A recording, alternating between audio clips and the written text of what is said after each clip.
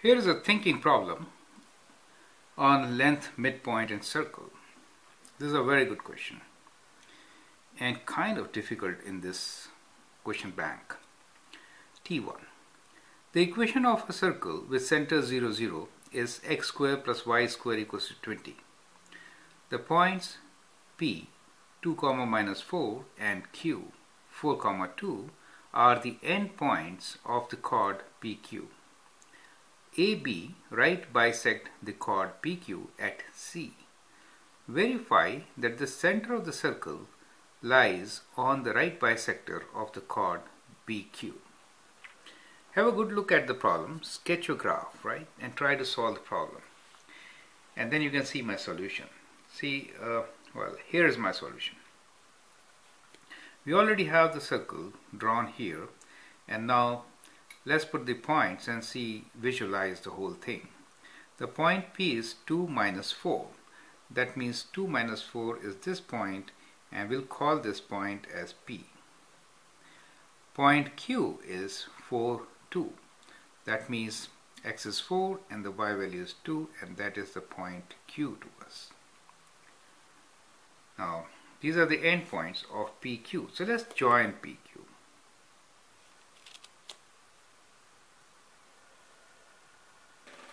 Okay. Verify that the right bisector, that the center of the circle lies on the right bisector of chord PQ. That means we need to find the center of this, and then find the right bisector equation, and that equation should go through the center of the circle. That means kind of like this. Do you see that? This is what we need to verify. So how to go about? So one thing is, let's find the midpoint of PQ first, right? So, okay, let's find midpoint of PQ. So midpoint of PQ, let me call that as MPQ, right? MPQ will be x1 plus x2 divided by 2 and y1 plus y2 divided by 2. So we'll write this as PQ is here, x1 plus x2 is 2 plus 4, let me write it first, 2 plus 4 divided by 2, and y1 plus y2 is minus 4 plus 2 divided by 2, correct? Which gives us 4 plus 2 is 6, 6 divided by 2 is 3, and minus 4 plus 2 is minus 2, minus 2 divided by 2 is minus 1. So we get our midpoint, which is 3, minus 1. So that is our midpoint. Okay. Now we want to prove that the perpendicular bisector, which goes through midpoint, actually goes through the center, kind of like this. Do you see this line going like this? We have to prove that this line, which is a perpendicular bisector, also goes through the center. This is what we need to prove. Okay. So what we will do now is we'll find the equation of perpendicular bisector, right? So let's find equation of perpendicular bisector of PQ. How are we going to do that? We know the point, which is the center, so the perpendicular bisector will go through the center. Second, its slope will be negative reciprocal of the slope of PQ. So let's say small m, PQ, is the slope of PQ. So what is that going to be? That is y2 minus y1 divided by x2 minus x1, correct? Now y2 is 2, and so we'll write 2 minus 4, y2 minus y1 divided by x2 minus x1. x2 is 4 minus 2, right? Which is 6 minus, which is 6, because 2 minus 4 will give us 6, right? And this is 2. So that gives us slope of 3, right? The slope of perpendicular line, let's call this M perpendicular line. That's the symbol for perpendicular, should be negative reciprocal. So we'll say negative reciprocal is 1 over 3. Remember this thinking and communication problems, you should write on the comments here, because the lines are perpendicular, therefore the slope will be negative reciprocal. I'm not writing all this, but I'm saying it for you to make a note of it, okay?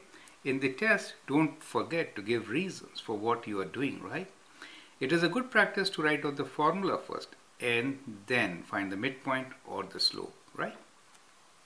So now M perpendicular, slope of the line perpendicular to PQ is minus 1 over 3.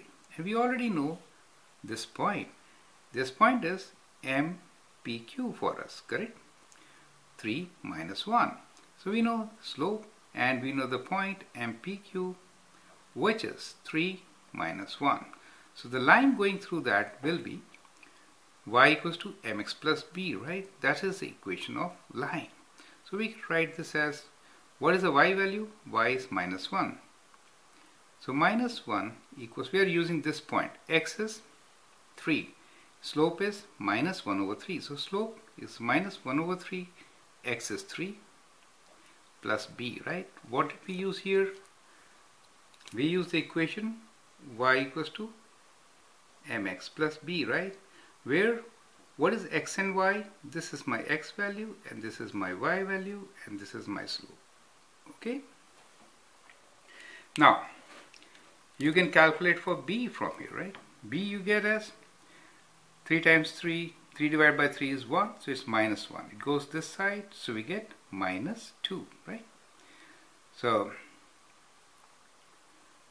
b becomes 0, sorry. So let me write this. So now from here, it is minus 1 equals, this goes minus 1 plus b, and therefore, minus 1 goes this side, and we get 0 equals to b. So b is 0. Therefore, equation of this perpendicular line is y equals to, slope is minus 1 over 3 minus 1 over 3 x, and b is 0 plus 0, right? Minus 1 over 3x. As you can see, point 0, 0 lies on this line, correct? If I put, you can verify, if x is 0, y will be 0, correct? So if you test for the point origin, which is 0, 0, right? If I plug it in here, so y equals to minus 1 over 3 times 0 equals to 0. That means origin is on the right bisector of the chord PQ. Do you see that? That is the proof. So what we did here was, we found the midpoint of the chord PQ, then we found the slope of the chord PQ. A line perpendicular to PQ should have negative reciprocal slope. There it is. Slope of PQ was 3, negative reciprocal will be negative 1 over 3. Using this slope and the midpoint 3 comma minus 1, we found equation of perpendicular bisector of PQ, right? And that is the equation of perpendicular bisector of PQ. So basically, what is this? So therefore perpendicular bisector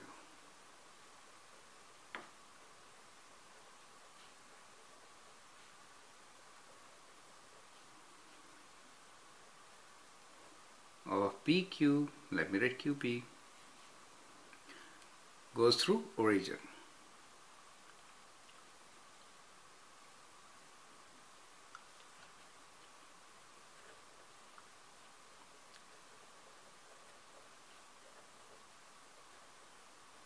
Correct? That is how it's going to be. And we verified because the line is y equals to minus 1 over 3x and y-intercept is origin, 0, right? That's how it is. I hope you understand. It's a very important problem. Go through it once again and try to understand it. Thank you.